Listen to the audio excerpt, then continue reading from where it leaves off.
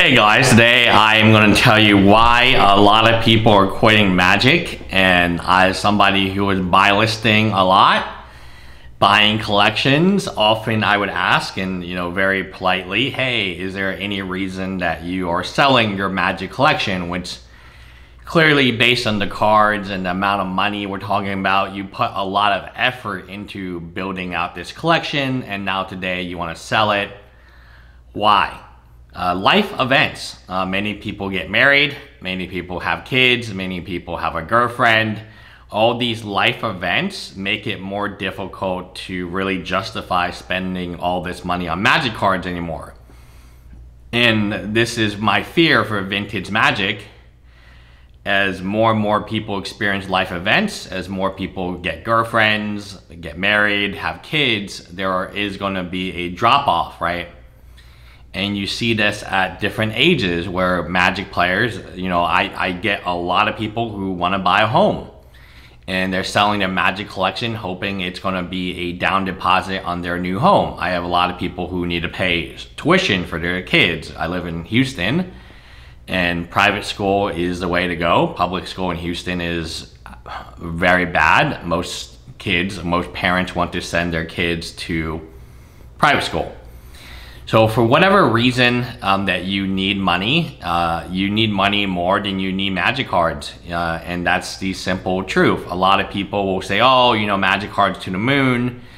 I look at this as there are too many sellers and not enough buyers. In fact, some of the buyers, the buy list we refer to all the time, Star City Games, one of the most established buy lists of all time, they're no longer giving you cash, which is what you need for baby diapers, what you need for dating, what you need for all this stuff. They are basically just giving you credit to buy other card games or board games that they carry, which isn't a good deal for you.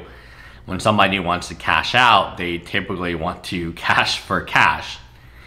So one of the main reason people are leaving Magic the Gathering, the game, is simply due to life events. People are growing up, they're getting older, they're realizing there's more to life than playing Magic cards at Friday Night Magic at your local game store. And I see this all the time. People, again, I buy a lot of huge collections. I own a lot of huge collections. I've owned enough Magic cards that I don't need to buy another one the rest of my life. And I already own more Magic cards than 99.9%, 0.99% of human beings, right?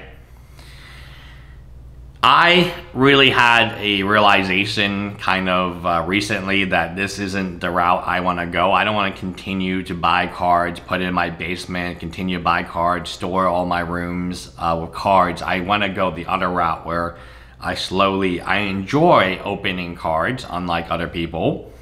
And I have a lot of really cool older product, unique product of Pokemon and Magic that I enjoy opening on this channel. And I've started actually another channel, Lost, that opens sports cards, because I too have a lot of sports cards open. Yes, shockingly, I own a lot of sports cards as well. I have enough stuff to last me an entire lifetime. I really don't need more stuff in my personal opinion. And I've spent a lot of money on these collections, even like Fire Emblem, which was just kind of a side collection. I spent $20,000, $30,000 on that from just Amazon.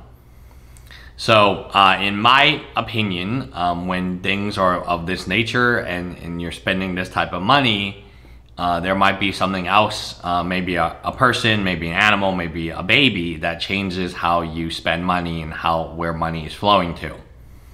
And that's okay. It's okay to grow up. It's okay to get older and want something different than when you wanted when you were younger.